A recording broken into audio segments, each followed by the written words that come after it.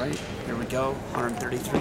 Colin Johnstone, huge momentum built in the first two matches at heavyweight and 125 for the Mountaineers. Now you're going to set out Colin Johnstone, one of their guys you're going to see in Omaha. 133 pounds. This is Colin Johnstone for West Virginia. And for Edinboro, Kyle Fluke. So we got Fluke versus Colin Johnstone. Johnstone losing a barn burner overtime match to Novachkov of Cal Poly. One of his 3 losses. So Johnstone, definitely a guy you're going to see,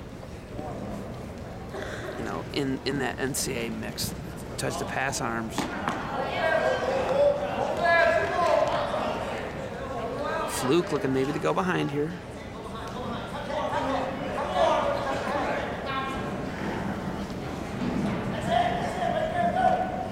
Trying to yank his arm out. Oh, nice little dump there by Johnstone. He's almost looking. What's Fluke doing? That was great. UFC a little bit. Yeah, Johnstone could have scored, take down a near fall. Yeah. Like. But Fluke cuts his hips a lot. Like that, how he just cut his hip. And yesterday he did it a bunch against Jimmy Conroy from Pitt. Nice. Heavy hands there. Hard snap.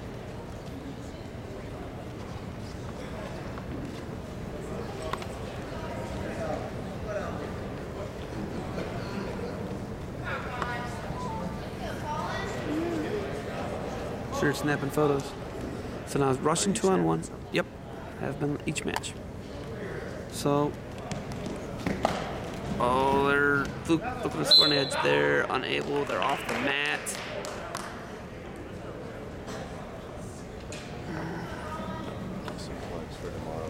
And we got Kent State and Central Michigan coming up tomorrow for the MAC championship. So we caught the EWL championship last night between the Fighting Scots and the Pitt Panthers. But tomorrow at 2 o'clock, the feed will start super early because Joe and I are just going to make it rain up in the MAC Center in the KENT.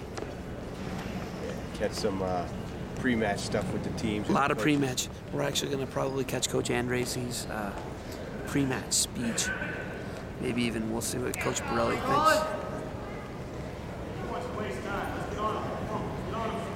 So Fluke hanging on the collar tie here right now. Colin Johnstone, a Pennsylvania state champ.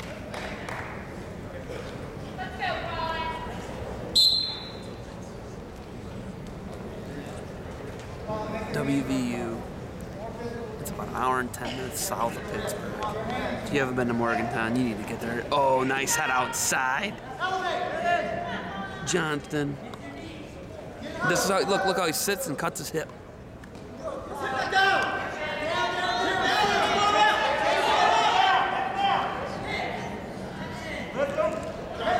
We're gonna see a stalemate here. Johnstone tries to split the middle, but he catches his arm right away. We're coming to his feet. Potentially.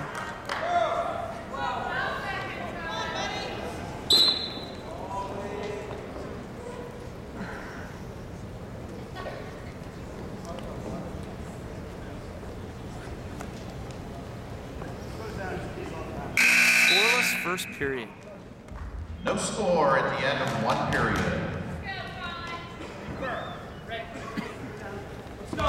Johnstone chooses down to begin the second. Colin Johnstone choosing down. No score. Fluke pretty tough on top.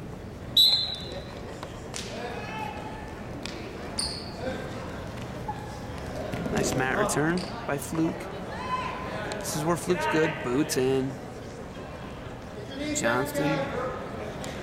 Getting extended under there. Hard to build a base when your feet are above your hips. So right now, Fluke cranking hard.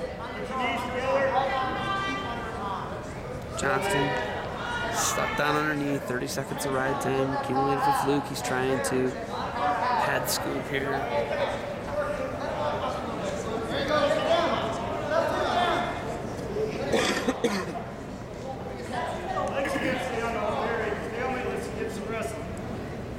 Coach Turnbull calling for a stalemate.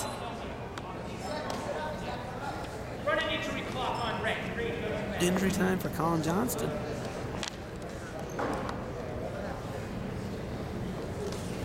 Well, tomorrow, like we said, big match. Huge match. Huge match. What are you seeing out of these two teams in the last 2 years? What's Andrade done with Kent and Borelli has done with Central Michigan? You know, Borelli, he and I had a national finalist last year in Mike Miller. Not even in the not even in the same weight this year because he got beat out. Edinboro basketball fans can catch all the exciting action. I can't get the full story on that from anyone, but from what I understand is Mike Miller, which he's going to be, his hometown is 15 minutes south of Kent. He actually have a huge, there's going to be a huge crowd tomorrow. It's going to be crazy, but I've never gotten the full story about him and the Ben Bennett thing, and Coach Borelli, he thinks that's the right thing, and he's got the freshman at 174 and the returning national finalist up a weight. So he hurt his shoulder Mike Miller hurt his shoulder at the national duels against Minnesota. And we don't know when he hurt it. That's when he hurt it worst. And we'll see if he's back in the lineup tomorrow to take on the Killer. Should be a good duel, and I'm excited. We're back to action here. Fluke, Colin Johnstone. Nice lift. Johnstone comes up, working hands. Fluke trying to mat return again. Johnstone catches his leg. Got him. He's got Fluke in some huge trouble. Sits on him. He lets Fluke sneak his boot back in. Fluke riding cross body. Oh, crazy action off the mat.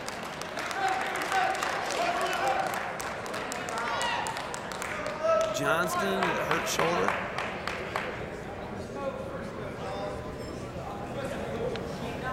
Fluke, Johnstone in a scoreless measure, 111 ride time, 49 seconds left in the first period.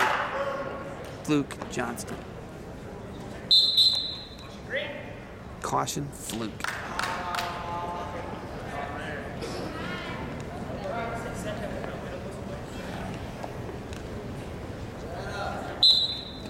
Johnstone up to his feet right away. He's got a real nice stand-up. Fluke, boot in, returns him to the mat, boot in right away.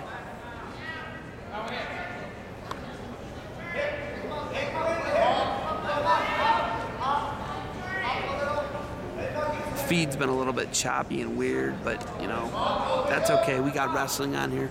There's 20 seconds left in the second period. There's a stall warning on. Okay, the official first called the stall warning on Fluke on the top, and now he just called Johnstone. Johnston's going to get rid in the period. Looks like it's going to be 2 minutes of ride time for Fluke here, and he just rode him hard.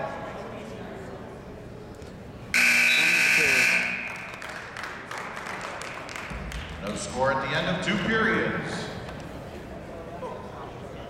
Come on, Colin. Offense. Come on, Johnston. Fluke chooses the top to begin the 3rd period. Down after a top choice by Fluke. He goes for a top choice right now. Johnston's been up to his feet about 5. Nice mat return. Whoa. So if Fluke's able to take this match, it is going to be a huge momentum shift back into the favor of the Fighting Scots. 6-0 right now in favor of the Mountaineers, but oh man, Fluke just sliding that boot in. Johnstone, he hasn't lost in a while, man. What do you think, Joe? What do you think of this EWL action so far? Like it? I think you're lucky. Zeb, you are now an EWL guru. He's riding boots hard here. Minute 14 left in the match. Johnston unable to get his head off the mat. Riding time's locked up. It's 1-0 with the riding time. Johnston, all Johnston has to do is get out. And I know that's easy to say that, but looks like he might have tweaked his shoulder. If he's able to get one, it's a tie match.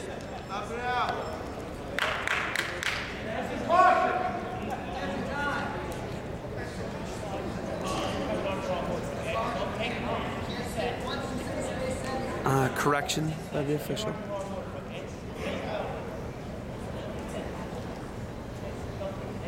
A lot more corrections on cautions this year rather than just calling cautions. But Johnson up again.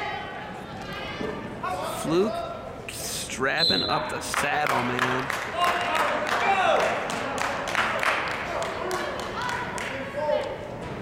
Feed going in and out on us here, but we're making it rain here in Macomb Fieldhouse.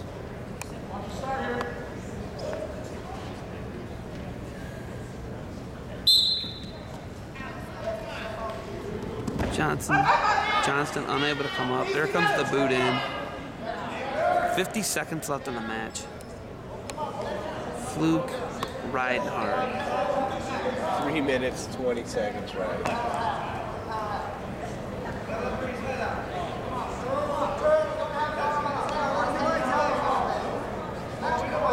33 seconds left. Starting, there's 1 point for Fluke.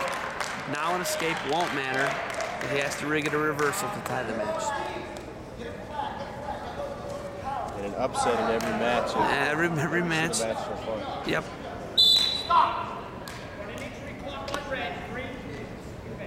So now, 17 seconds left after the stall point.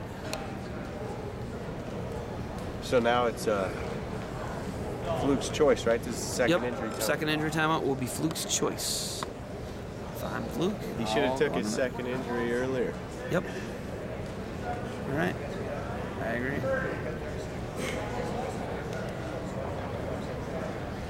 Johnston seems to be a shoulder problem.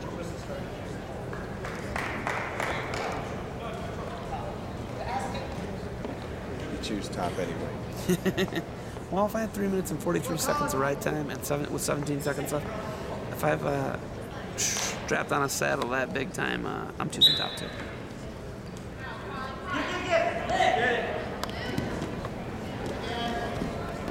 Fluke looks like he's going to ride the match. Johnston up to his feet plenty of times, unable to do anything with it.